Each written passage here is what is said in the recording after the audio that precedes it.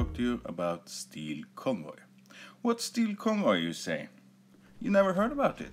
Oh well, imagine this scenario. You're dropping into a game and a few minutes into it you notice something's weird. Hold up.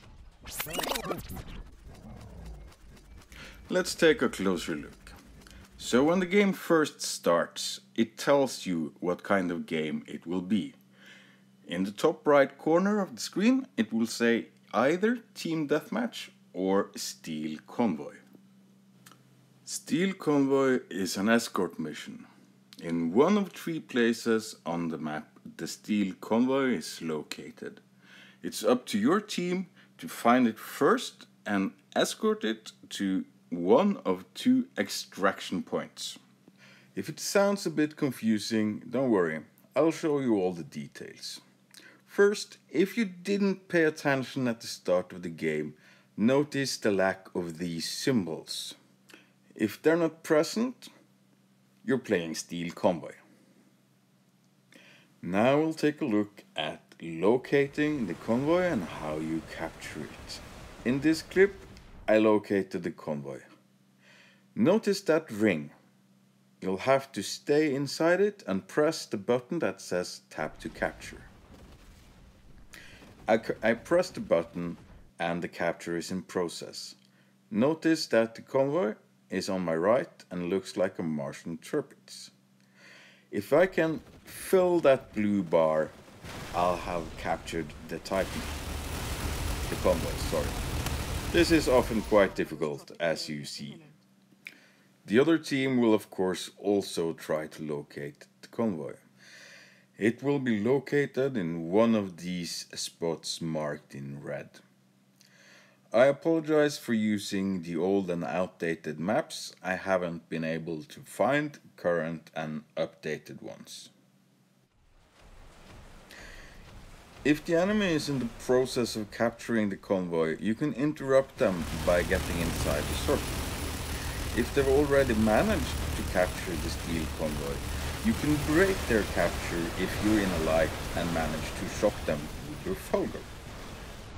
Notice how I positioned myself behind cover just inside the circle.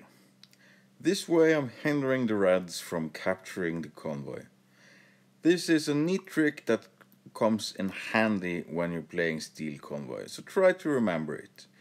Because this way the Reds have no other option than to locate you, and while they are busy trying to find you and kill you, your teammates hopefully comes to the rescue.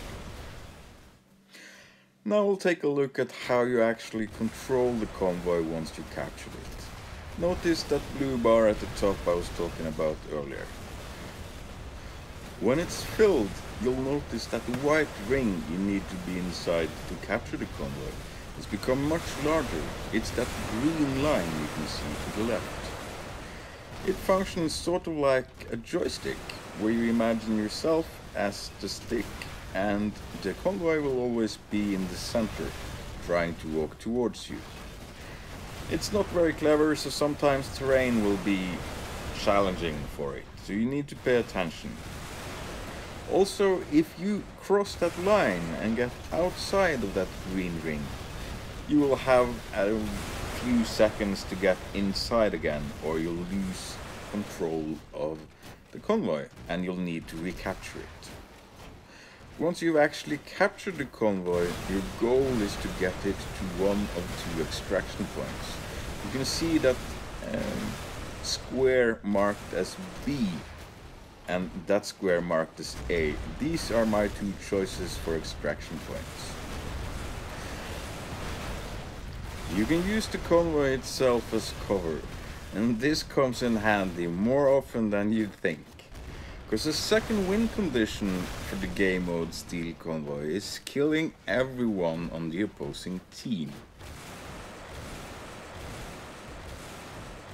Since Steel Convoy is an objective-based game mode, it forces the teams to attack each other. Since I have control of the convoy, the Reds are forced to attack me, because if they ignore me, I'll simply walk the convoy to the extraction point and my team will win. At this point, most of my team, they're dead. So I don't really have any backup here.